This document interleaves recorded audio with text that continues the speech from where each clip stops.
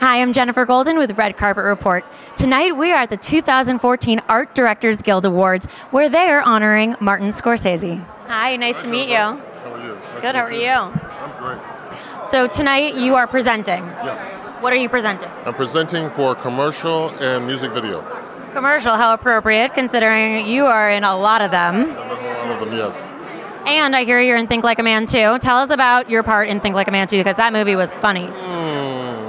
Well, I play the love interest for Jennifer Lewis in it.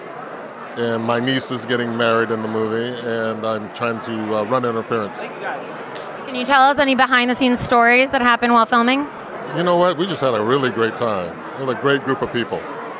So awesome. Well, had a blast. We can't wait to see it. Thank you. Who are you rooting for tonight? Who am I rooting for? You know what? I'm just looking to see what art direction is beautiful. Everyone nominated is fantastic. I'd have to lean towards Gravity and 12 Years a Slave, though. All right, then. Well, thank you for talking with us, and have a great night tonight. You too. Thanks for watching, and if you like this interview, don't forget to hit the like button and subscribe to the channel, and don't forget to leave us some comments. I want to know what you think. And Joe Manganiello told me he'd be my Valentine. My Valentine.